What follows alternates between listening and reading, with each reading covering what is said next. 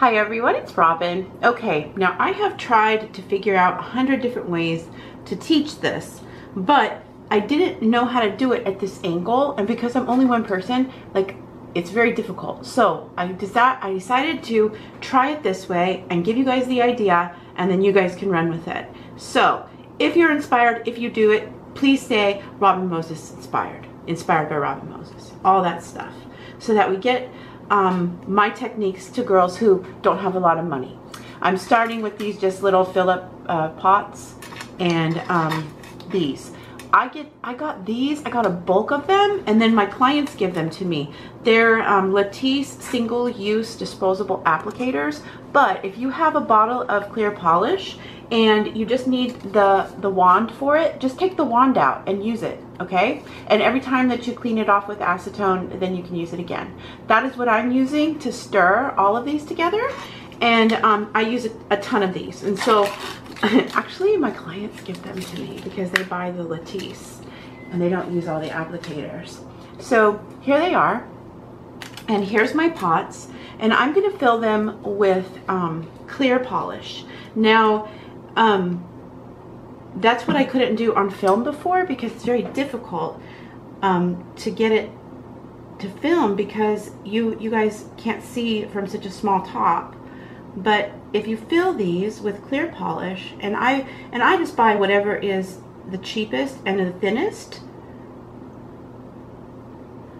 because I just need a layer. So I can do all of this with $1 bottle polish at Wet n Wild. So now I have all the rainbow colors. I want them to be true to their colors. If you're using Dazzle Dry, use a Dazzle Dry top coat. They don't mix, they're different formulas. I did 2 drops of red, and then I start to blend. This makes a red jelly. So now you have it, okay? 2 drops of red, just a little bit of the clear, and then I write onto the lid red jelly. Now I will go and wipe my brush, and I will do this the same. And it's so cool to be able to show you, like, this is how I mix in bottles, but it's difficult to show you. Like these the tops, I can never like mix them in here because you can't see well. So I just do blue, blue, and then if it's not jelly enough, I will just keep on adding until it is. And that is the base of how I make all of my vintage colors for the love letter tutorials and all of that. Anyways, I'm gonna make a rainbow of these, and I will meet you back. Okay, so now Evil Client's here with me. And this is all gonna make sense. But anyways, here are the jellies. Now they're mixed. And I do this all the time. This is how you mix colors, like the basic way. And like, so this is, I would put it inside of this, okay? So I made I didn't close it. Robin. Okay, because I'm not used to doing it this way. I made a neon pink, okay? And then here is an old neon pink that I made. And it goes out of the way. Then I take the new neon pink, pour it into the old one. That thins it down, reconstitutes it, and then I can shake it appropriately. But you don't have to have it into the container, but I'm trying to show you that's how I do it. I skip the middleman and do not use this pot, but you guys can see the pot, so it's better. So then I have this, and this is the neon pink that I'm going to use over the neon pink print that you guys asked for to go with Evil Client's nails. Show them your nails right quick. These are the tiger nails, and I'm going to make one pink and purple. So I will meet you back, and that is how you mix jellies. I will tag the end of the video with this tutorial on designs that call for jellies, okay? And I hope you guys learned a lot. These are probably 1 cent each, These little things that I bought, I think were $5 for 50 or something like that, these little pots. After they seal shut, after this dries them shut, they're hard to get open again. So keep the sides clean if you don't have a lot of money, or wipe them out really well with acetone in between mixings. Anyways, I'll meet you back with more. Bye. Okay, so Evil Client has a big long stiletto nail on, but we're going to, I said, okay, we made the jellies, but we didn't show them, so I'm going to show them. So if it was on a clear nail, of course, it would look different. But there it is, the jelly just on there. Now I'm going to wipe it, go into orange, and that. And of course, your application is everything. I don't like there to be no lines. I don't like that. I like it to look like there is a differential between the two, so it looks more hand painted.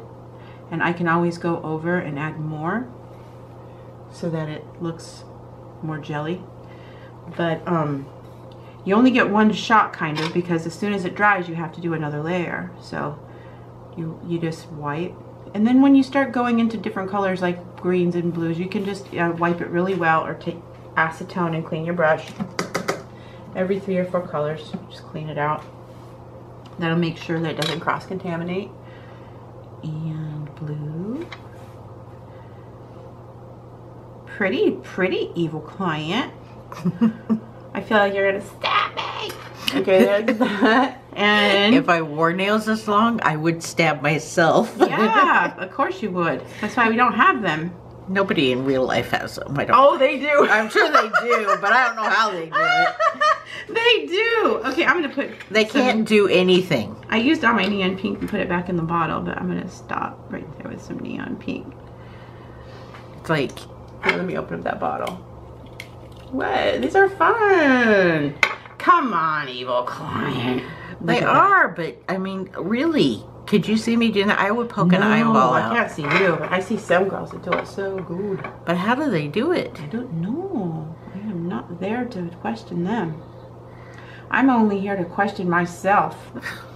There's that, and there's this. Okay, so you just start putting on that.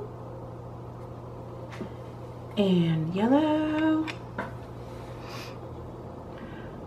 And you can see how they just jelly into each other. And that's how jellies are made. I mean, that's how I've made them since the beginning of my career.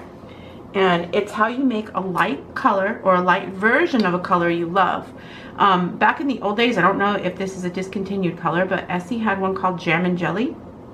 And I don't know if that's where jelly comes from, but Jam and Jelly was one of the most popular sellers for Essie back then.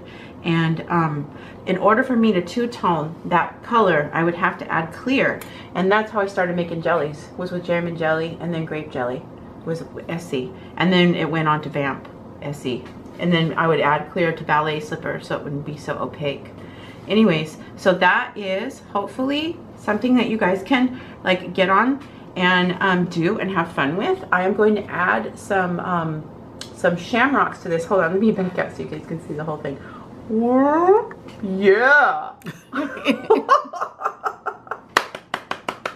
Bravo. And there is the jelly tutorial in full. I felt like I had to add that. So anyways, see you back with more. These will be in my beginner playlists. Bye. Bye. Remember, this only costs a few cents.